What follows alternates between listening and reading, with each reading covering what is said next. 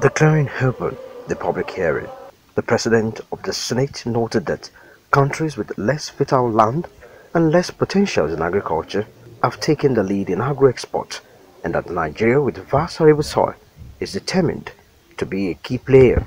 Establishment of a specialized institution like this is not just a challenge, it is an opportunity.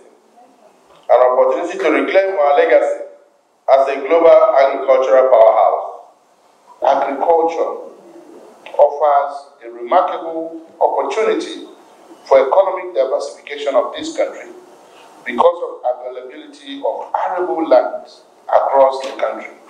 When signed into law, the Federal University of Agriculture and Tropical Studies, Iragbiji, will serve as a hub of excellence in agricultural research, education, and extension services. We must invest in education and training and retraining of our youth to equip them with the knowledge and skills necessary to harnessing this potential.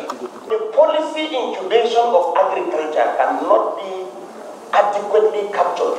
When within the policy-making body of this university, you don't have anybody representing the Federal Ministry of Agriculture. The institution will also offer comprehensive training on theoretical and practical aspects of agricultural services, which include crop production, livestock, agricultural economics, and environmental sustainability. I can now better appreciate the committee of the Senate, presided over by Your Excellency Distinguished Senator Simon Lalong, and all committee members for the successful public hearing.